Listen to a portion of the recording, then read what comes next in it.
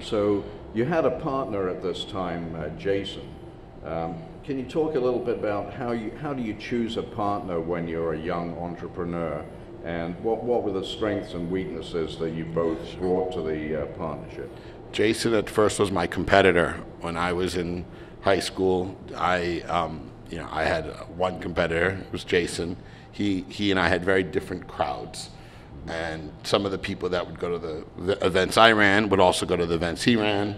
I would hear his name. We would often run into each other at the printer where we would both make our flyers, and I would always peek to see what he was doing, and he would do the same.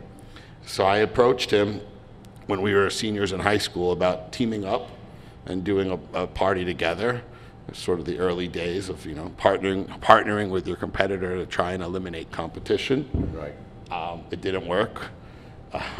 We still had competition because other people that worked for us decided that they were going to go out on their own. But Jay and I developed a really early friendship. When we were freshmen in college, we did a big party back in New York, and it got shut down.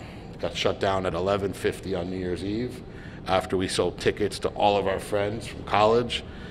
They had all come into New York City for the night. They had prepaid for these tickets, expecting to go to a place to spend New Year's. At 11:50, it got closed down. The owner that we had done a deal with had sort of duped us and misrepresented what the venue was able to do.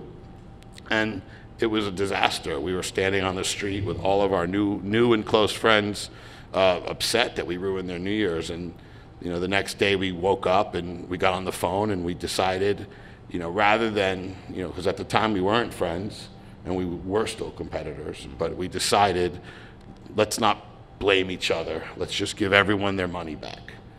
And that was tough because at the time we had, it was significant for us, but we gave everybody their money back and we stuck together, and that was really the foundation for our partnership, which almost 30 years later is still going really strong. So right. Finding a good partner is tough. I got lucky. I think I found it on the first shot. Mm-hmm. We've had many other partners since then, not always great. But I think the fundamentals that we learned at that early age are what kept us together all these years. And is there something that he has more of than you, and vice versa? We're very different, and I think that's part of what makes it work. We're real yins and yangs. I have a different type of attention to detail than he does.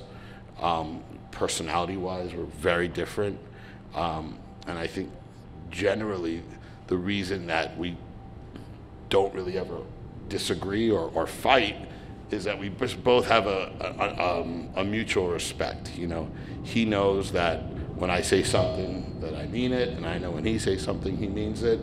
He always trusts my intentions. I always trust his, and because of that, it gave us a foundation that as a partner, it's hard to find, but when you find it, it's the winning formula. Right.